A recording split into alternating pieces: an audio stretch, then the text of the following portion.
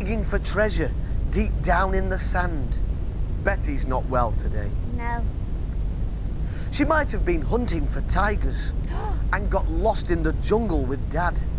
She could have got lovely and muddy if she weren't feeling so bad. She might have gone down for a look at the fair and picked up her friends on the way. She might have won prizes or just had a giggle, but Betty's not well today. Ah, here comes the doctor. We'll see what he's got to say. Good news, Betty should soon be up and about after a good night's rest. So we'll just wait and see what the morning will bring. Let's all hope for the best. Yes. Fingers crossed. Hello. Can't stop. There's a lot to catch up on. We're just on our way out to play. But I'm happy to tell you that I'm feeling fine.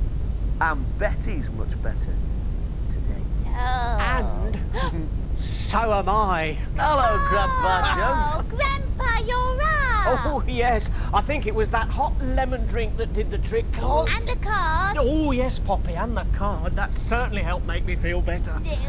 Can we play hide and seek now? Yeah, well, in a little while, Poppy. I'm still feeling a bit shaky, but I'm sure I'll be back to normal soon enough.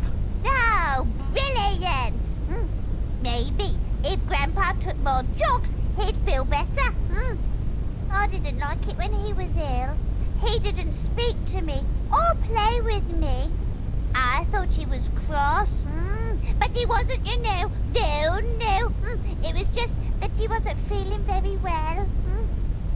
If someone you know isn't very well, make sure you help to look after them, won't you? See you next time. Bye-bye.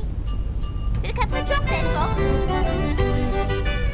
Thank you, Poppy. Get well soon, Grandpa. And we'll be jumping on the bus every day next week here on CBBC. And don't go away this afternoon, because Popeye and dear Mr. Barker are coming up soon.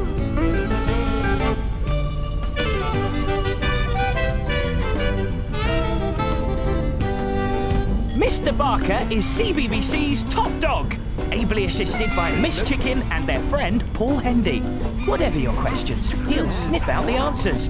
And this week he digs up the details on the invention of the toilet. Oh dear, take over, Miss Chicken, I have to go. But then it's Miss Chicken's turn to be flushed, as our cuddly canine finds out... Do chickens sweat? Well, to find out if chickens sweat, first you have to have a hot chicken. It's logical. It's Dear Mr. Barker, today after the all-new Popeye show on CBBC One.